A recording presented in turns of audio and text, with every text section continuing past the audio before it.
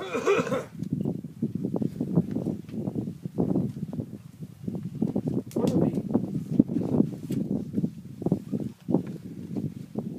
of the things we're confronted with here was the site, what happened here in 1945, and what continues to happen at the moment all over the world.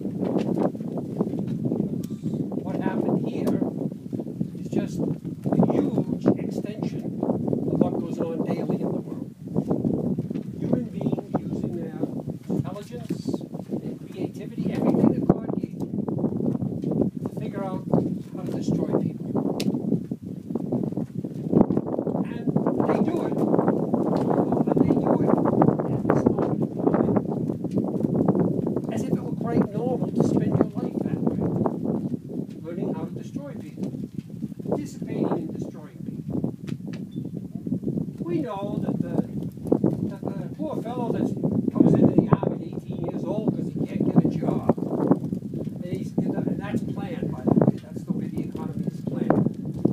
It keeps a certain kind of class of people so they don't get the kind of education they need to go on, and they always have fodder of people to go into college. And so he goes in at 18 years old. He has no idea what was going on. Absolutely none. You know, I think of my own life when I was 18. High school and so forth and so on. What we know now, what I know now, about what was actually going on in the 50s, I was oblivious to at 18.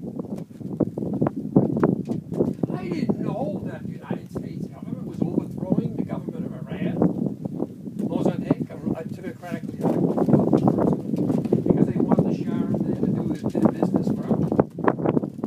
I didn't know that they were, by that time, they had been at least, by 1958, when I was a graduate at 18 years old, they would have been at least 9 years in Vietnam fighting a war which no one knew about. Now, people did know it. There was not in the newspapers. And yet they recruited people like myself who were perfectly willing to go into the military and so forth and so on, not having the slightest idea what I was doing. No 18-year-old does. He's too young. She's too young. There's been no experience of life. And so that's what they go after. That's what they go after. But that poor kid, girl or boy, they pull the trigger. No question about it. They pull the trigger. They burn the face off with the flamethrower. They sit there and they send artillery into Fallujah or wherever they send it. They got some idea of what they're doing, but they're kids. They're kids. I think about how you were when you were 18 years old. That, you know, the things that you were interested in, and so you had no idea of what was really going on in the world.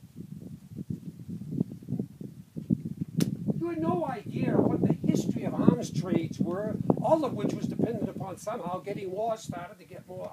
Nothing. All this knowledge is 18 years old. What does a kid know? And then he's drawn into it. And he pulls the trigger. But the thing about Trinity Site is, it makes us realize someone had to make the trigger. Someone had to make the gun. Someone had to modify it. Someone really had to make it good. Someone had to make the weapon. Someone had to use high intelligence to put things together, to transport things. And so it's not just the one poor fellow at 18 years old who finds himself in some sort of situation, a kill or be killed, that's responsible. He may be the least responsible.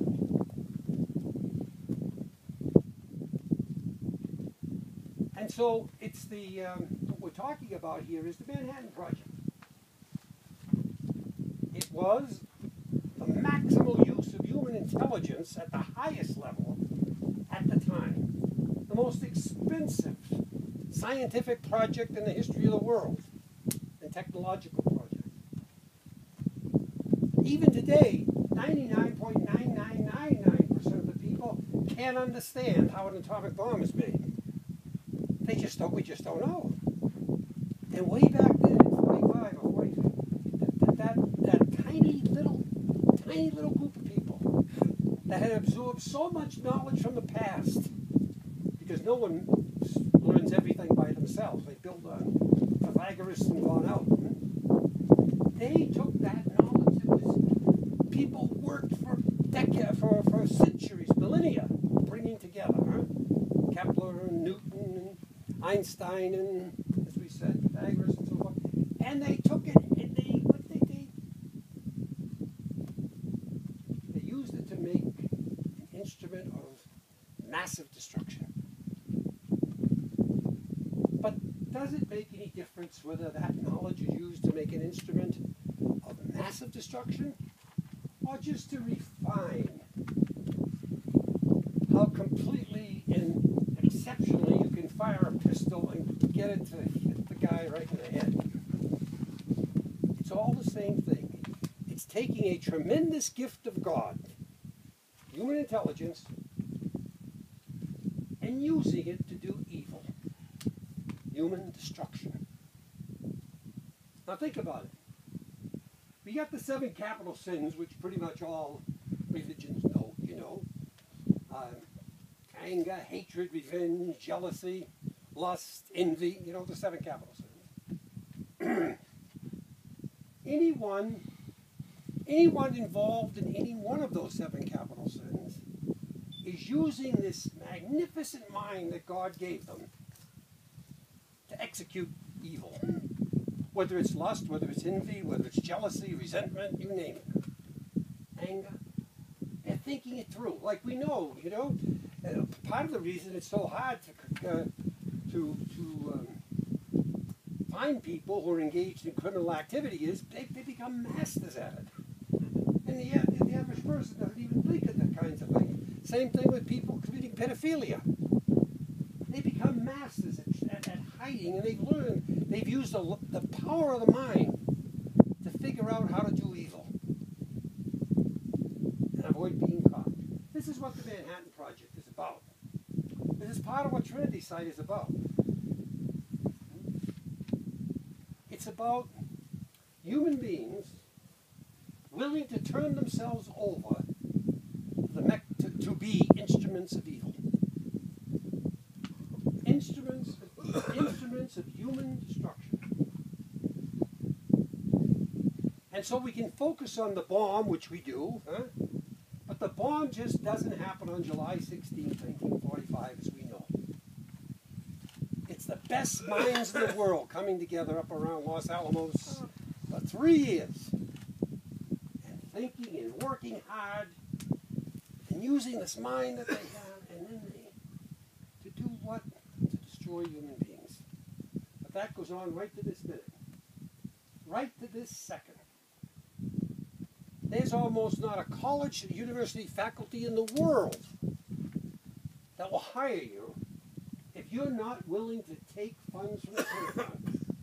You've got to be willing to use your brain to kill people, or you cannot, for all practical purposes, in a major university, even get a position.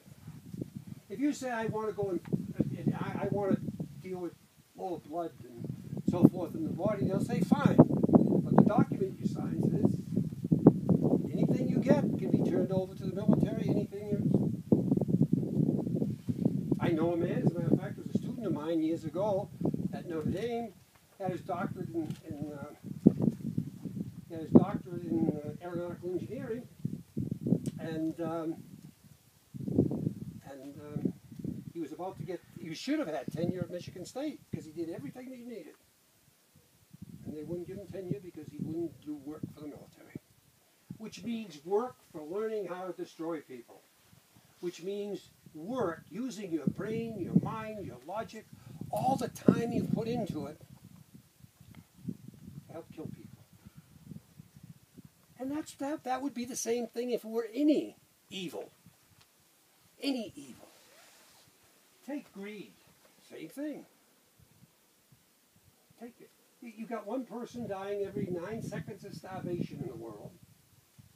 And you've got people using their brains to figure out how to grab more than they possibly could use.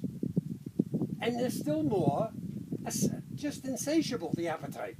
And they're using their minds all the time, brilliantly, to pile up and fill their barns while people starve to death down here. And so it seems to me that one of the purposes of Trinity Site that we may think about is, why is it that this is such a iconic symbol of evil? And it is an iconic symbol of evil. And the answer goes back to God. What is not of God is evil. That's simple. What is not God's will is evil. And so,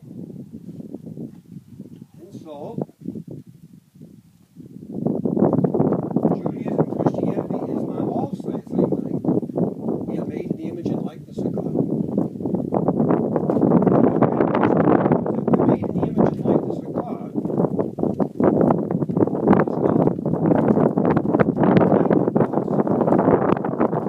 And out of that, what kind of God is God? We figure out what God expects of us. Now, God's a killer God. Then we can live in the image of God by killing people.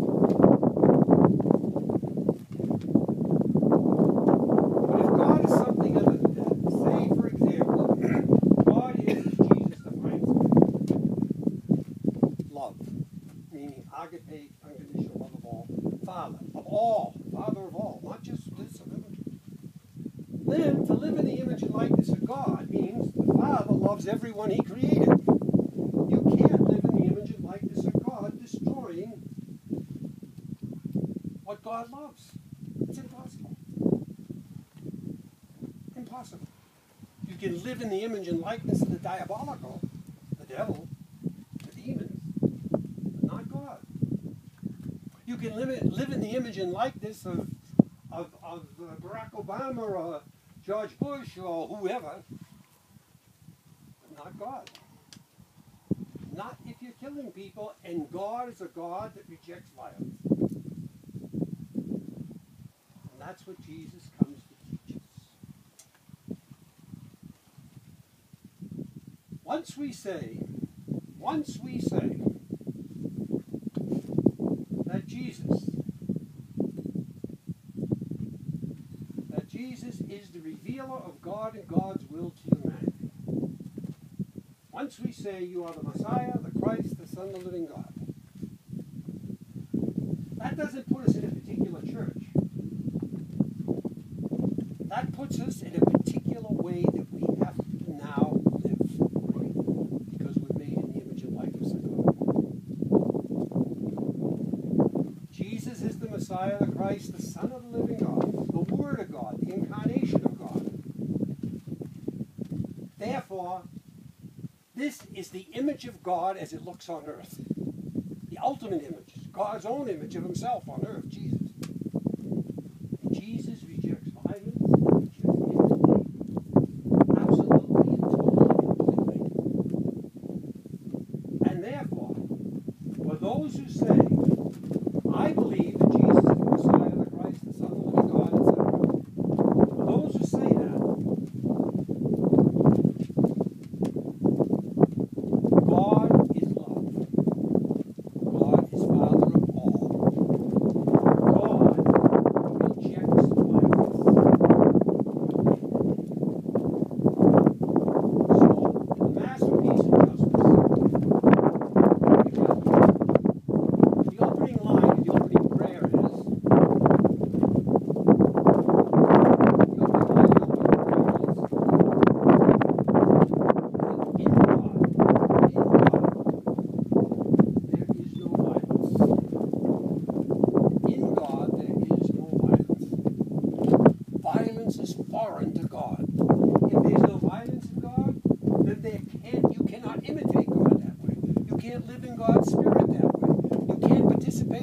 you're that way, all you can do is be against God. Now, this is serious stuff.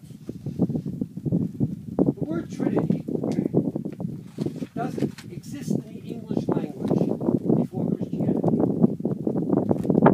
It's like the word nonviolence doesn't exist in the English language before Gandhi. The idea exists, of course, but not the word I'm talking about. The word Trinity enters the human language for the Christian community because once you have said God is love, once you have said God is Father, the one thing you can't do by yourself is love. You've got to love someone. You've got to love someone. And that's the beginning of the process that Christianity came to understand that God was Trinity. God's a community somehow, using our language. If God is Father, there's a Son that lives with him. Now, therefore, Trinity is the name of the God who is love, the Father of all, in whom there is no violence. Therefore, what's going on out there in 1945 and July 16th, and what's going on out there now is outright evil. Evil. It's about destroying God's primary creation, the human being. It's about destroying people that God loves and values infinitely, which means anyone who gets in your way. It's about not living in the image and likeness of God. In the image and likeness of Christ Jesus. It seems to me that there's reason to be more serious about this than we are.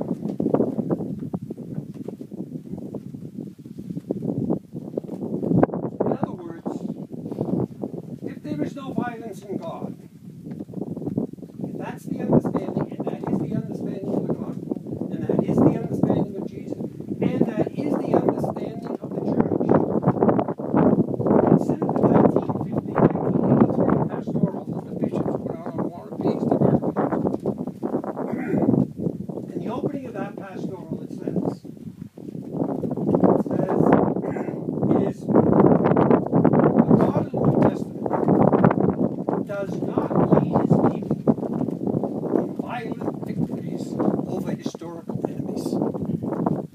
He doesn't do it. Violence is all those things that God is, which you can find in any culture. People praying to God and acting to kill people and God and massacring people and God. That's not God. Jesus says.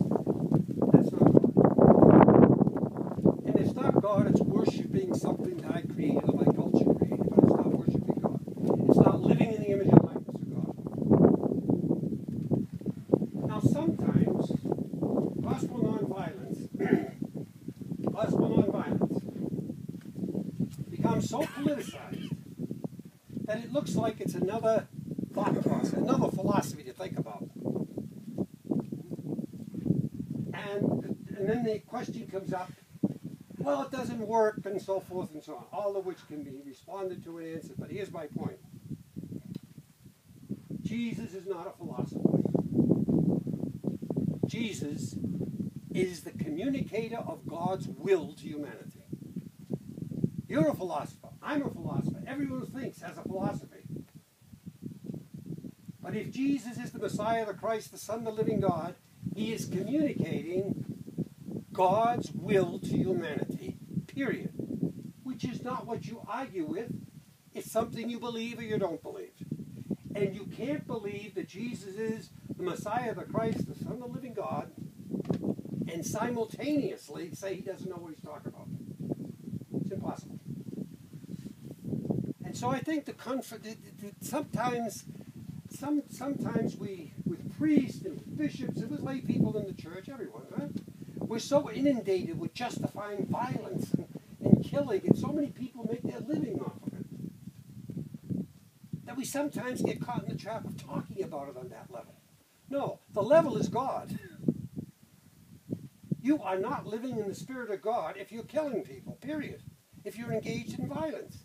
Whether you're doing it for the government, whether you're doing it for the mafia, whether you're doing it for yourself, you're not living in the image of God. And the church says so. There is no violence in God. The gospel says so. That being the case, what are we doing when we not only go and do this sort of thing, engage in violence, but we bless it?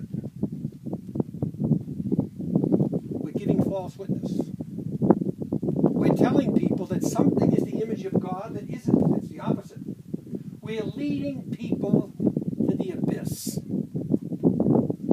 Not just one, but a lot. Now,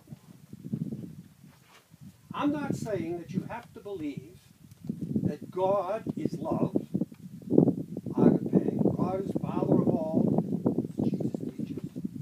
God is nonviolent, as Jesus teaches. To see me is to see the Father.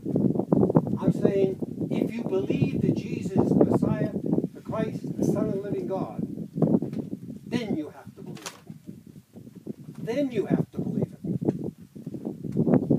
And therefore, for my almost 50 years career doing this, I've hardly ever addressed the secular audience. It's always been Christians. Because God has a plan for those that are called to see the truth of Jesus. And if they are not going to execute it, if they're chosen for something, and God calls them, and they do not accept the call, then the world remains trapped in the spiral of evil. Because they are part of the process of getting out of that. Jesus. It really is important to stop looking at this. I mean, I think of this one fellow I know. He's on the computer all the time with nonviolence and this, that, everything. That's good stuff. That's wonderful stuff. And he's out there fighting for Obama against Romney. These are two killers. Neither are Christian. Neither are following Jesus. Who thinks they're following Jesus? They don't even think it. And here he is. He's going to jail. He's doing other things and he's nevertheless he's out there fighting for Obama over Romney.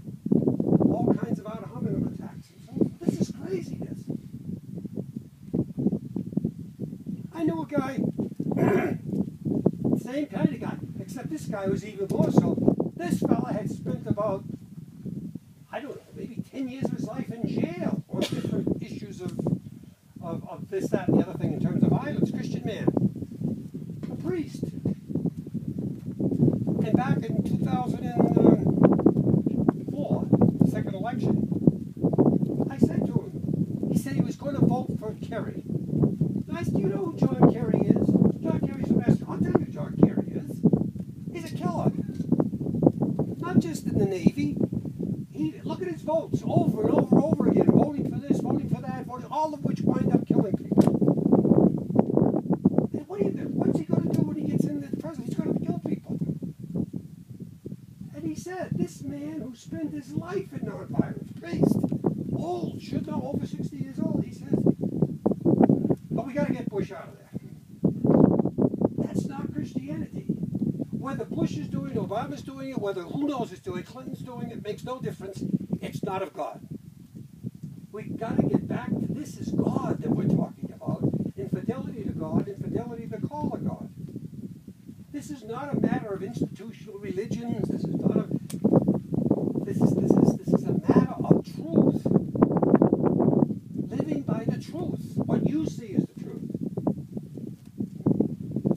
And this is the thing about this.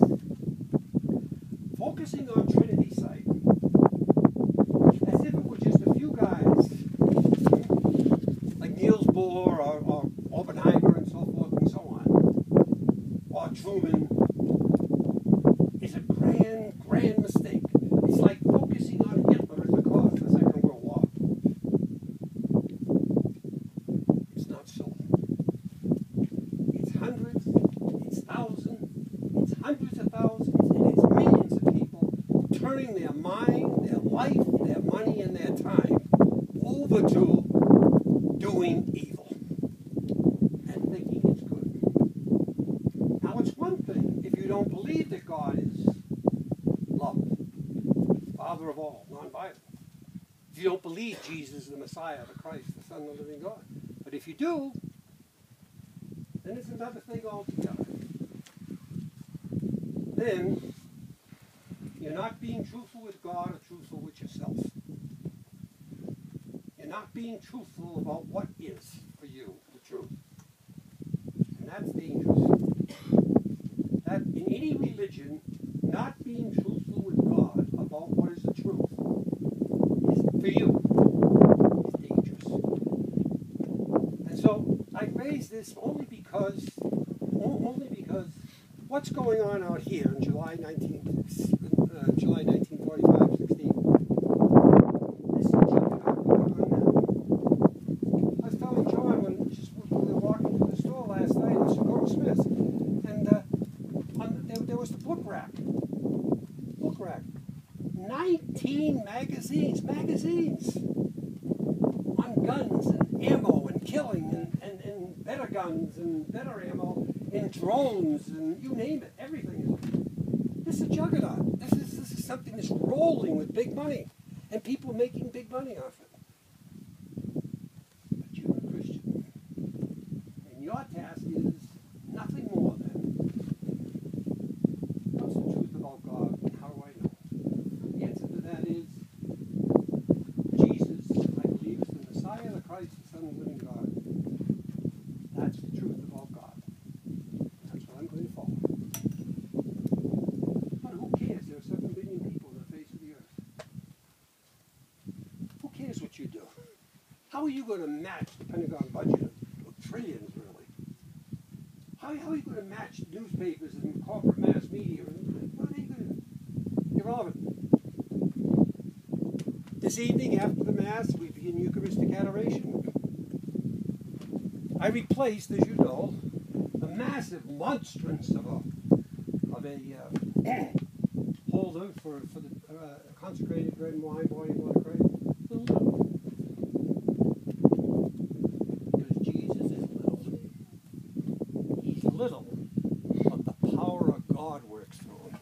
And nothing can stop the power of God.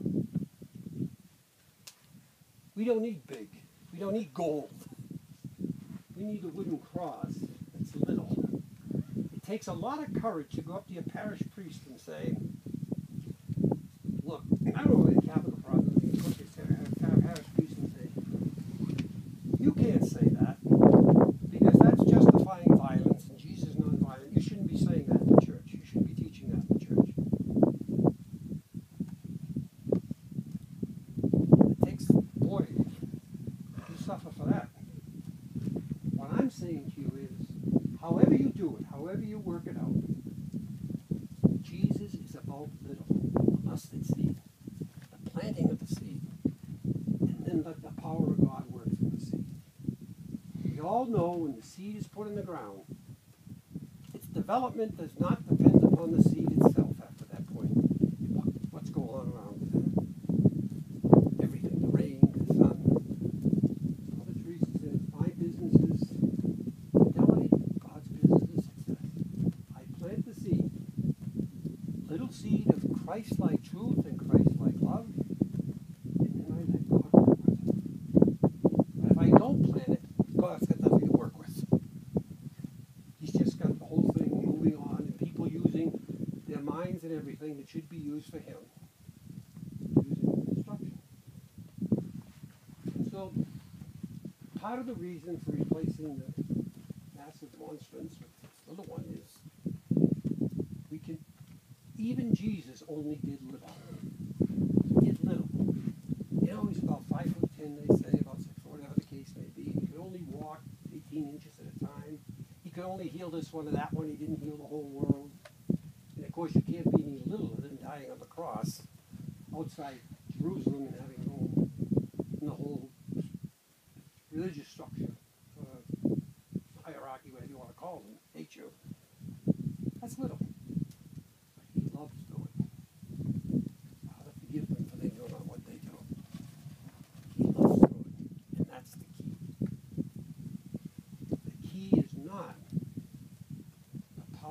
world, the key is the power of God, which is love.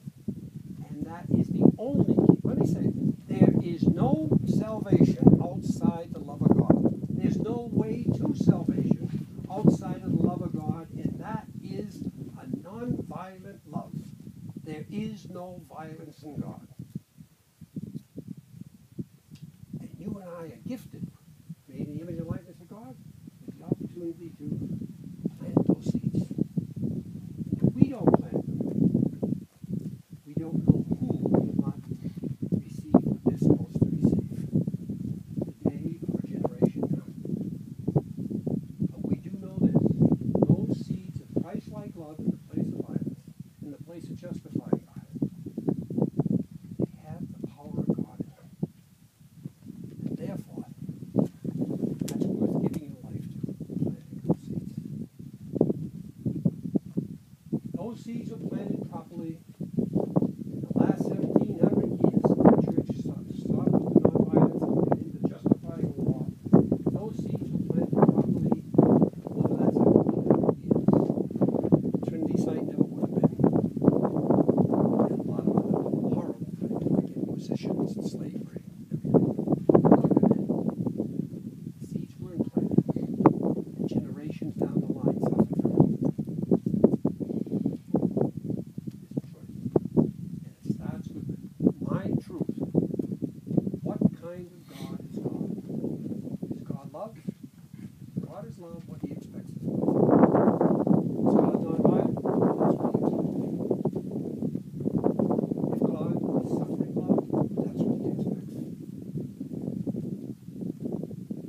And if he isn't, then